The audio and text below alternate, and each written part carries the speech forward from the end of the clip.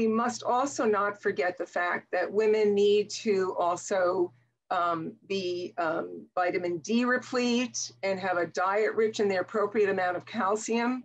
And so what are those amounts that we commonly tell people? Well, the average postmenopausal woman should get a total calcium intake of between 1,000 and 1,200 milligrams per day.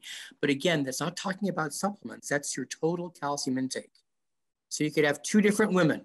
You could have a woman who has a cup of milk a day, giving her 300 milligrams of calcium, a 6-ounce serving of regular yogurt per day, which gives her 300 milligrams, or a serving of Greek yogurt, which gives her 200 milligrams.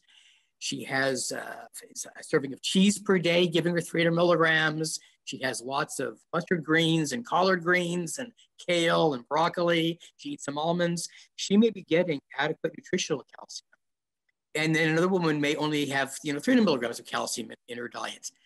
So the latter woman would probably benefit from taking calcium supplements. And the best way to take calcium supplements would be to take a smaller amount more frequently, as opposed to a large amount once. And the reason for this is because few things in our body are as tightly controlled as our ionized calcium.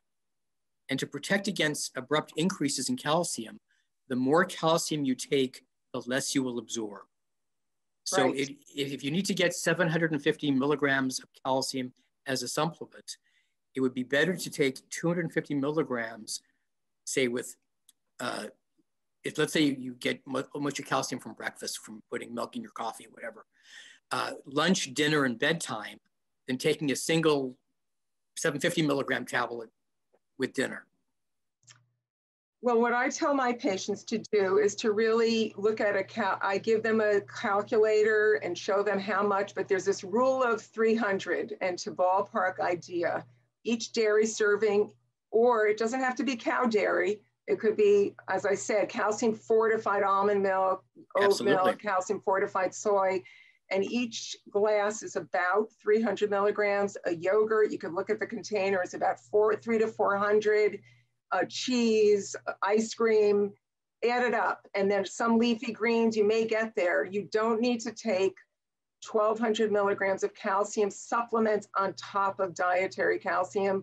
It should be all together. It would be the rare patient who would need to take 1,200 milligrams in supplement. That's because correct. All diets provide at least right. some calcium. So besides calcium, we also need vitamin D, not mega doses either. We've learned a lot about vitamin D over the years. That too low is not good, as well as too high is not good and healthy. So it really should be, the average person could get about 1,000 to 2,000 a day of vitamin D3, and it's lipid soluble. So if you can't remember, you could take it once a week. And so an easy thing to do is, if you did get a 5,000 international unit D3 at your local pharmacy, it could be a generic, you could take that 2 or 3 times a week, and as time goes on, most likely you would be fine. But most women and men with osteoporosis get a vitamin D level checked, and then they can be guided based upon that as well.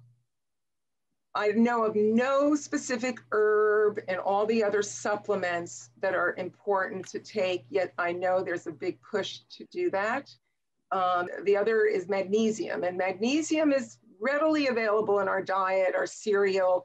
So it's not that necessary unless you're using magnesium to counterbalance constipation that one gets from calcium.